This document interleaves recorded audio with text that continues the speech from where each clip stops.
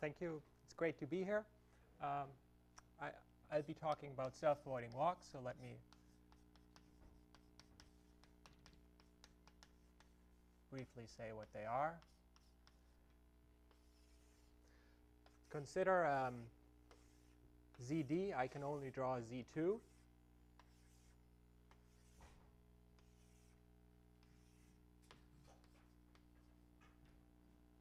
The self-avoiding walk is simply a path in ZD that is not allowed to intersect itself. Maybe I should have a color here. So this is a self-avoiding walk from one point that I'm going to call 0 to another point, say x, and of length 10 maybe. There's a number of interesting questions that one can ask about self-avoiding walks from the perspective of combinatorics, probability theory, or statistical mechanics. Let me just discuss a couple of them.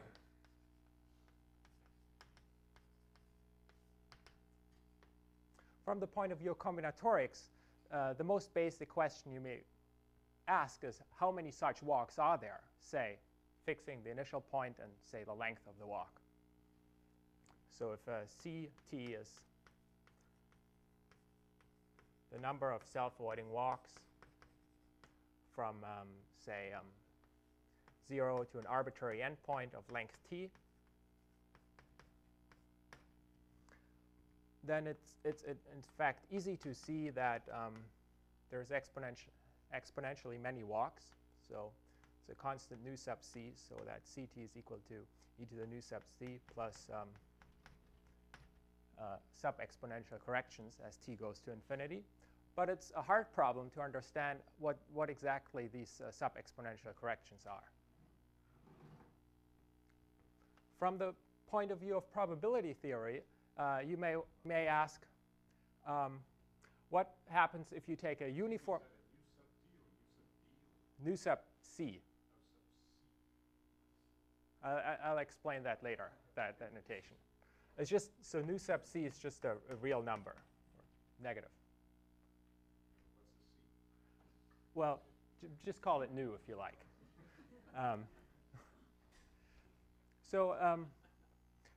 I get to that in a second. It's not a negative number, it's a positive number. That's right, it's a positive number. Sorry about that. OK, so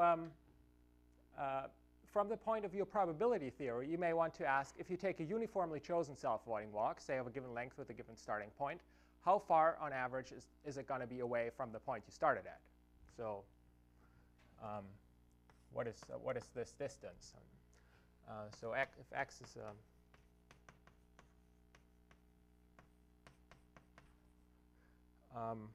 again from 0 to anywhere of length t, then one way to measure this is the so-called squared end-to-end distance, which is the expectation of the endpoints squared. So you may ask what this is, and let me illustrate this in a couple of examples. So if you look at one dimension, this is a trivial question because a self-avoiding walk is a straight line. It either goes left or right. So the squared end-to-end distance is simply t squared.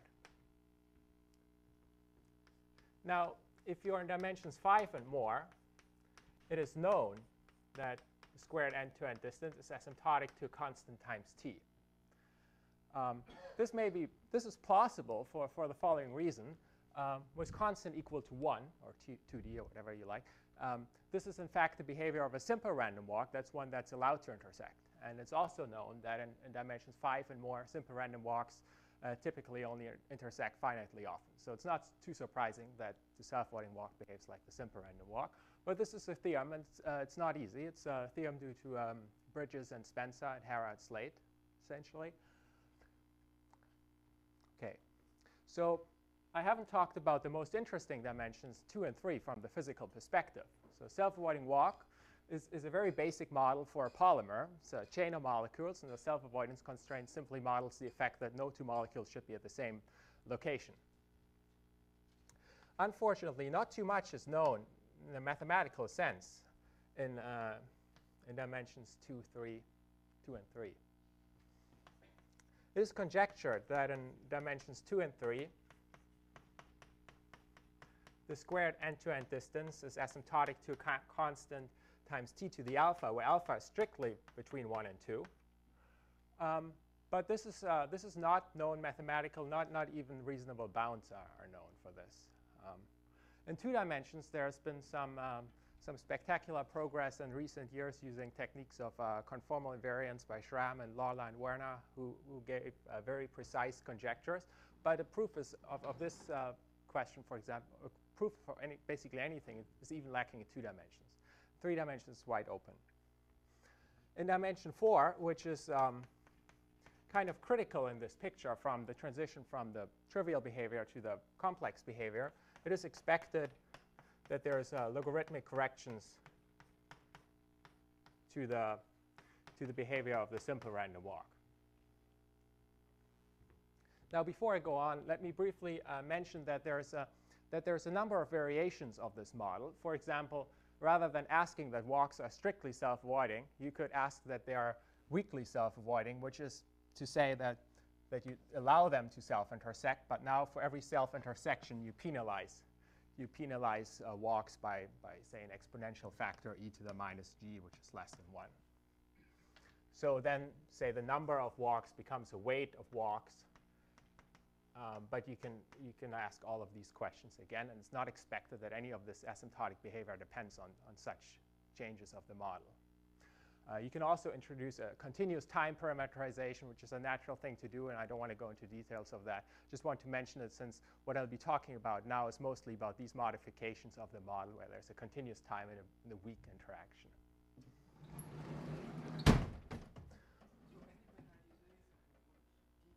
That is believed. It's known for dimensions 1 and 5, or 5 and more essentially, not known for the dimensions in between, but it's believed that even if this g is extremely small, this behavior is the same. For 2, it's explicit. For 3, it isn't. For 2, it's 5 over 4 over 3, I believe, but yeah. So it turns out that it can be fruitful for reasons that are not quite apparent at this point, but I'll say a little bit about that in a second, that it's useful to look at Laplace transforms. Say, you can look at the Laplace transform chi of nu of this weight, ct, and this explains the choice nu sub c, because now this Laplace transform is finite if nu is if nu is bigger than nu sub c, and infinite if nu is less and in fact less or equal to nu sub c. If you want to understand the asymptotic behavior of this function c, sorry? Nu is a real number, not explicit in general. There's some case, but in general it's a non-explicit number. So if you want to understand this sequence c sub t as t goes to infinity, it's well known that you need to that you can get information about that by understanding the Laplace transform close to the critical point. If you are interested in the distribution of the endpoint, say for one of these questions, you may look at a generalization, which is the so-called two-point functions g sub nu of x, which is simply a Laplace transform of walks which go from 0 to x.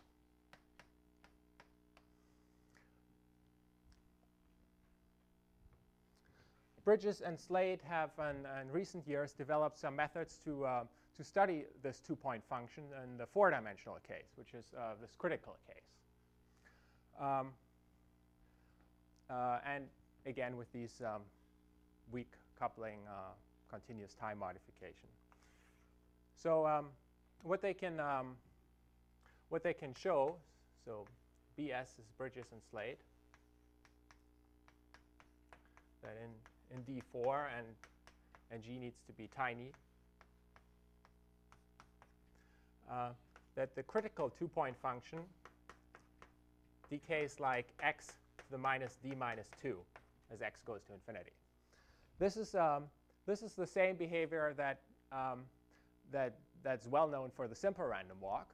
And if you look at this conjecture, this is not what expected by for the end-to-end distance. For the end-to-end distance, the self-floating walk is expected to behave differently than a simple random walk. But you can't see this at this level of this critical two-point function. I have studied what happens if you take nu a little bit away from this radius of convergence. And we can show that, so this is with me and Bridges and Slade, so also in preparation of same dimensions, same assumption that if you go a little bit above the critical point, then this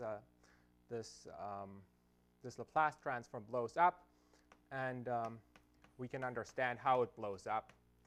And in particular, it shows a logarithm and has a power that's related to the question above. But you want a minus epsilon there? no, this is no. There's a minus in the exponent. Yeah. So so this is some indication of this, but it neither implies the other. So let me now briefly. Is there a third board behind here?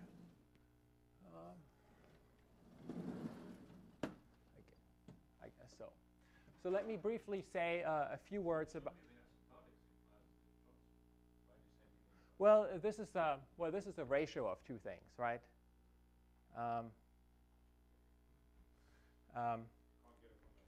No, not quite. It's close, but not quite. So let me say a few things about how to go about these questions. Can I see, do you get the same quarter? Yeah, it's the same 1/4, but it's the same 1/4 for a reason that it's 2 times 1/8 divided by 2 or something, 2 times 1/8 or. It's not obvious that it's the same. It needs to be the same power. Oh, it is not. No, but it turns out for heuristic reasons it should be the same power. I'm sorry, can you return to Okay.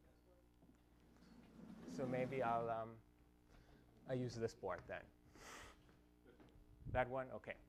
So let me only say a starting point for this analysis, and that's an observation by physicists Parisi and Sorlas and McCain in 1980, who noticed that if you look at a self-voiding walks on, say, a finite set lambda in ZD,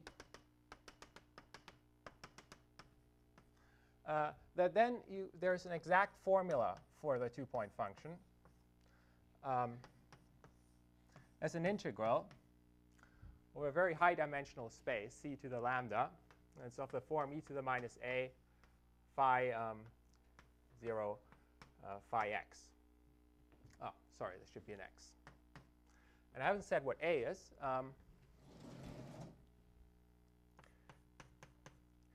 A is a differential form.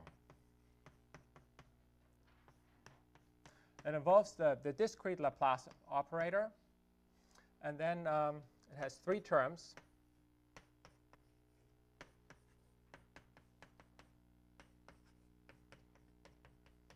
I'll say what tau is in just a second. Oops. Where tau xy is the differential form phi x phi y bar plus 1 over 2 pi I d phi x wedge d phi bar y. Sorry, it's a little bit small here. So this is a differential form. It has even degree. So you can make sense of this exponential by simply expanding it out and multiplying with the wedge product. You obtain a differential form. For the integral, you only consider the top degree part, and then this is an equality.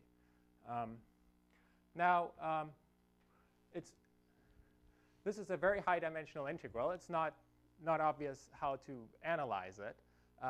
Physicists have, well, this is a kind of, okay, so let me briefly point out a few things about this integral. First, if you set g equal to 0, you're supposed to recover the two-point function of the simple random walk, and you do. In fact, with a little bit of imagination, you will be able to see that this is actually a Gaussian integral in the ordinary sense. All that these differentials do is they combine to a determinant, which is a normalization factor of the Gaussian integral. So this is a Gaussian integral with covariance, the inverse of minus Laplace operator plus nu, which in the statistical mechanics is known as the free field. It has an interesting symmetry, even if G is not 0, which is 1 between phi and d phi normalized by a factor of square root 2 pi I, which is a form of supersymmetry.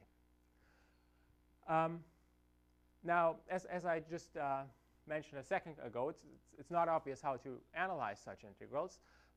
They're ubiquitous in physics, and physicists have developed effective heuristic methods to approach such questions in several cases by renormalization group analysis, mostly particularly due to Wilson.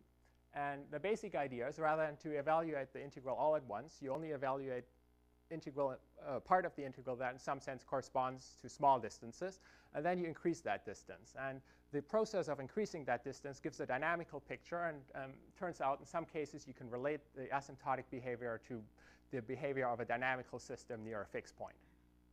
Now, it's not easy to make these heuristics precise mathematically. There's some pioneering work by Gavetsky and Kupiainen who did this in a case where the differential forms were absent, the so-called phi-4 model in statistical mechanics. Bridges and Yao have also studied related questions, and I should mention that Bridges, Evans, and Embry have studied self-voiding walks on a so-called hierarchical lattice, which is a structure invented by Dyson, in which this analysis becomes easier. Be happy to explain more, but my time is up and I should stop. Thank you. Thank you very much.